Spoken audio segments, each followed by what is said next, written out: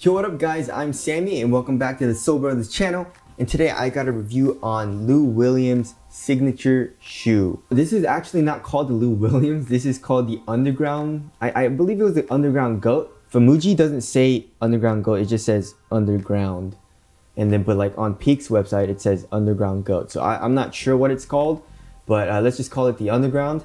And it's going for 115 bucks right now on Famuji. If you guys want to cop, I'll leave a link in the description box. Let's get it started off with the traction. So as far as the traction goes, you have a solid white outsole. And I guess kind of like this section here in the forefoot area on the lateral side, it's translucent. And also on the medial half of it, you have a brain pattern, kind of like the Crazy Explosives.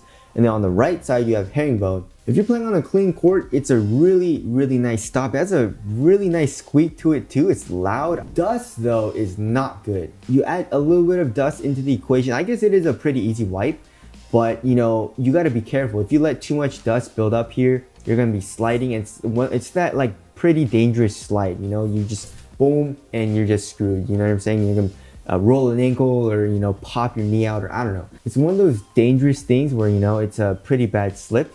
So just watch out on dust, but the good thing is it is a pretty light wipe. So once you wipe, you have a few good stops again, but you're probably gonna have to wipe pretty quickly after that because it does pick up dust pretty fast as well. So if you're playing on a dusty court, just watch out. You know, I'm probably not the best, or I wouldn't really recommend it for dusty courts unless you really don't mind wiping at all, you know? And as far as the durability goes, it doesn't say anything about like an extra durable rubber or anything. You know, usually if it is, they tell you on the site.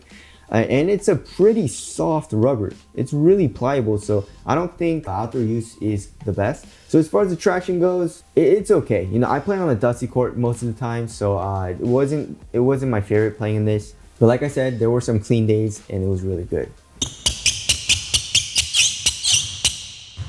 All right, moving on to the heel to toe transition, super smooth in this shoe. You have a lot of heel compression, which I love. Thank you, Peak, for doing that.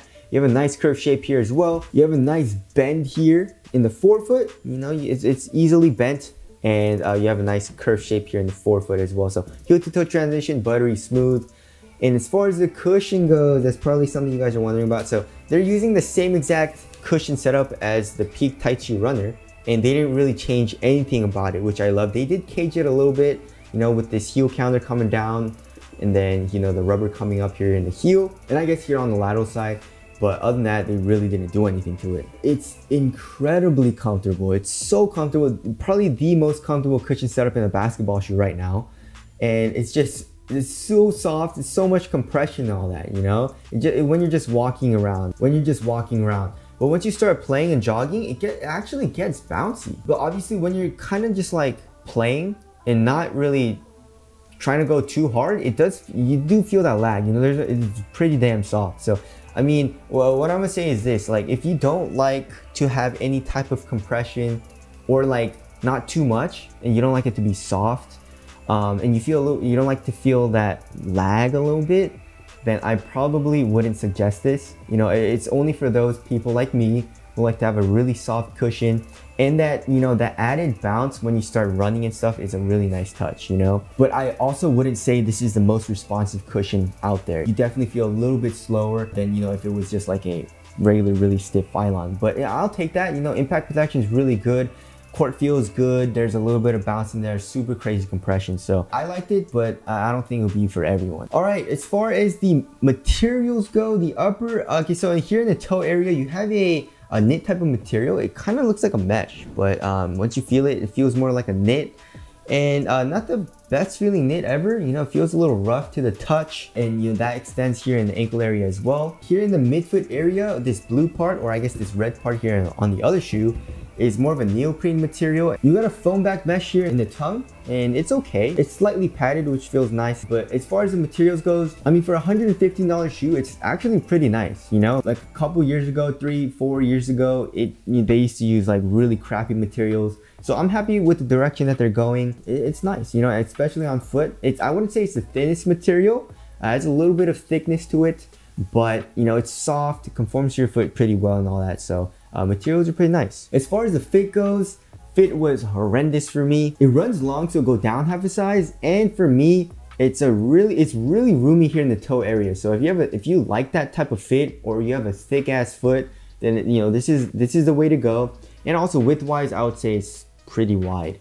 So Lou Williams shoes, I've tried a couple of his shoes, never really fit me well, but if you have a wide thick foot, then this will be a good fit for you. And it's a really easy shoe to put on. You know, the heel extends up here actually quite a bit, and the tongue opens up a lot, so very easy to just slide your foot in. There's a fit there, very bad for me, but of course I didn't add an insole here, so that did help a little bit, but you know, that didn't really help the court feel or anything, which, you know, I don't really like adding an insole in too much, you know, on top of another insole, but you know, it's just what you got to do sometimes if the fit isn't very good. As far as support and lockdown goes, it's pretty good. You know, here in the heel area, you have a nice padded Achilles pillow or Achilles pillows, and that locks your heel in. You have this caging here in the forefoot, and also you do have this TPU heel counter, and lateral containment was very good for me. I didn't have any issues. And you have a very sharp outrigger, very wide base, and pretty low to the ground cushion. So I felt laterally stable, and support and lockdown was actually really good in the shoe. All right, as far as the weight goes, yeah, this is 15.94 ounces, but has the insole in it, so it's probably like 15.4 or something like that, 15.3 ounces. But anything above 15, you guys already know, it's super heavy. Does it feel heavy? Yes, it feels super heavy. And I feel like that's what, you know, these Chinese companies are kind of sacrificing, is weight. They're giving you really nice cushions, but I feel like a lot of the weight is coming from the cushion. Like the leaning light foam is not light, you know? A lot of their shoes are kind of heavy, and then, you know, the peak. I guess the runner was kind of light. It was like 10, 11 ounces, but comparing it to other runners, especially like Nike shoes, it's not light. Those are like 7, 8 ounces. Yeah, it doesn't really feel light. It feels a little bulky. It feels a little laggy because of the cushion, and it's really soft.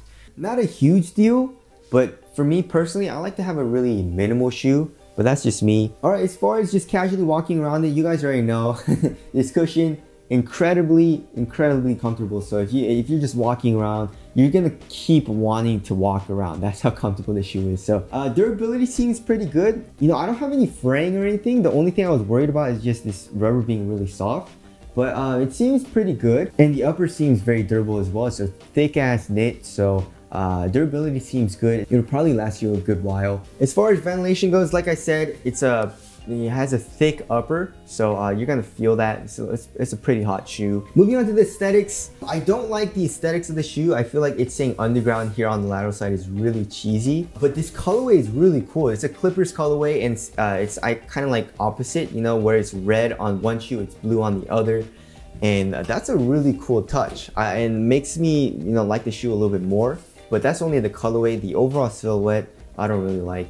But tell us what you guys think of the aesthetics down in the comment section below. But wrapping things up, 110 bucks. Okay, so if you guys want a good performer, this is a good performer.